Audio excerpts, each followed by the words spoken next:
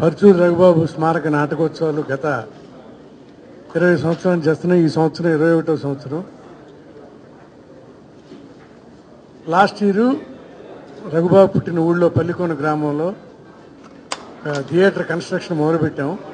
Last year Purandeswari కేంద్ర మంత్రి గారు ఆవిడ దాసనారాయణ వాళ్ళందరూ వచ్చి ఆ థియేటర్ ఇనాగ్రేట్ చేయడం జరిగింది. దాన్ని పూర్తి స్థాయిలో ఇప్పుడు టి సుబ్బరామరెడ్డి లలిత కళా పరిషత్ వారు కూడా మా పరుచూరి రఘుబాబుతో జాయిన్ అయ్యి ఇప్పుడు ఆ కళామండపాన్ని, ఇంతకుముందు పరుచూరి రఘుబాబు కళామండపంగా ఉండేదాన్ని పరుచూరి రఘుబాబు టిఎస్ఆర్ లలిత కళా పరిషత్ కళామండపం అవుతుంది ఈ సంవత్సరం నుంచి. దానికి నిధులు సమకూర్చినందుకు టి సుబ్బరామరెడ్డి గారికి మా పరుచూరి రఘుబాబు మెమోరియల్ ట్రస్ట్ తరఫున ఆయనకు మా కృతజ్ఞతలు చెప్పుకుంటున్నాను. అలాగే మా ట్రస్ట్ డి రామానాయుడు గారు మా రఘుబాబు ట్రస్ట్ సిన్స్ ఇన్సెప్షన్ ఉన్నప్పటి నుంచి ఆయన ట్రస్టీ. ఎందుకంటే రఘుబాబుతో రామానాయుడు గారే సినిమా తీయాల్సింది ప్రేమ ఖైదీ, అది జరగలేదు. ఆ అభిమానం, ఆ ప్రేమ ఆయనకి మా మీద ఉంది.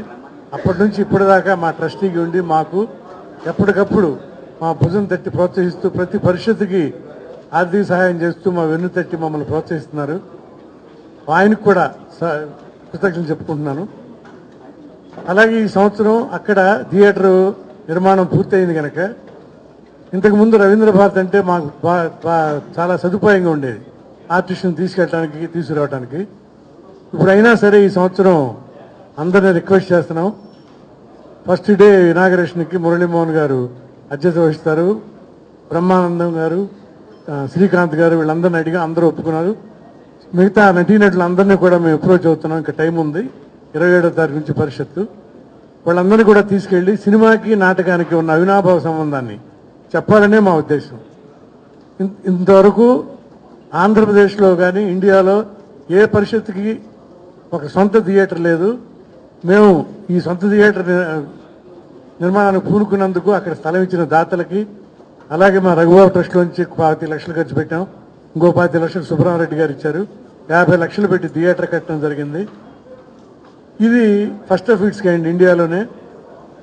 ఇంకా ముందు ముందు దాన్ని ఇంకా విస్తరింపజేసి ఒక అత్యద్భుతమైన నాటక పరిషత్తులకి కేంద్రంగా కాకుండా దాన్ని పెళ్లిళ్ళు కూడా ఇచ్చి దాన్ని నిత్య కళ్యాణ పస్తోళనగా చేయాలని మా అందరి అభిప్రాయం. Last 21 years Raghubabu మెమోరియల్లో Paruchuri brothers వాళ్ళు they been conducting the theatre festivals. ఈసారి ప్రత్యేకంగా ఏంటంటే they built a theatre in Pallekona. చాలా కమిట్మెంట్తో, lot of interest they completed the theatre. And ఈసారి అక్కడ జరుగుతున్నారు festival. So it is a wonderful occasion. My association with them goes much beyond films. They are more a family. So I wish them all the best on this occasion. They've taken a lot of interest in encouraging all the theatre actors. And ఈసారి తప్పకుండా ఈ festival ఇంకా పెద్ద success అవుతుందని కోరుకుంటూ nice to be here. Thank you very much. 27/4/2011 సాయంత్రం 6 గంటలకు శుభారంభ సభ. అందులో మా దైవంతో సమానమైనటువంటి మా రామానాయుడు గారికి సన్మానం కూడా ఉంటుంది అక్కడ. అన్నయ్య చెప్పినట్టుగా 20 సంవత్సరాలుగా రఘుబాబు పరిషత్తులో ఆ రోజు నాటకం జరుగుతూ భోజనాలు చేస్తున్నారంటే అవన్నీ సమకూర్చింది రామానాయుడు గారు 20 ఏళ్లగా.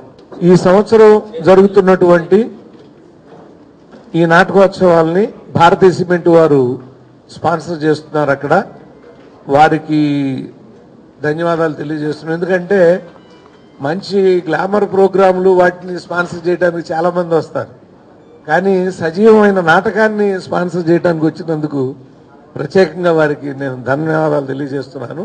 అక్కడ వచ్చినటువంటి ఉత్తమ నాటకుల్ని సెప్టెంబర్ 6 మా రఘుబాబు పరంపదించిన రోజు అతని స్మరణ కోసం ఆ రోజున గెలిచినటువంటి నాటకుల్ని ఇక్కడ రవీంద్ర భారతిలో తప్పకుండా ప్రదర్శించడం జరుగుతుంది. ఈ కార్యక్రమం.